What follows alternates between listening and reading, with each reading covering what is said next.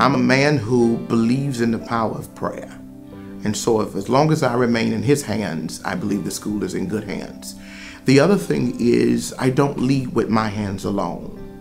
So when you see the hand that's holding Nims together, that is a very big hand, because it includes para, it includes custodians, it includes teachers, it includes our students. It's not just my hand. It is a symphony, an orchestra of people who have come together that says, we believe that we can take this to the next level. I'm at awe with the amount of support the teachers give, the students have bought into. Everybody matters here on this campus. There's no job too high or too low for anybody.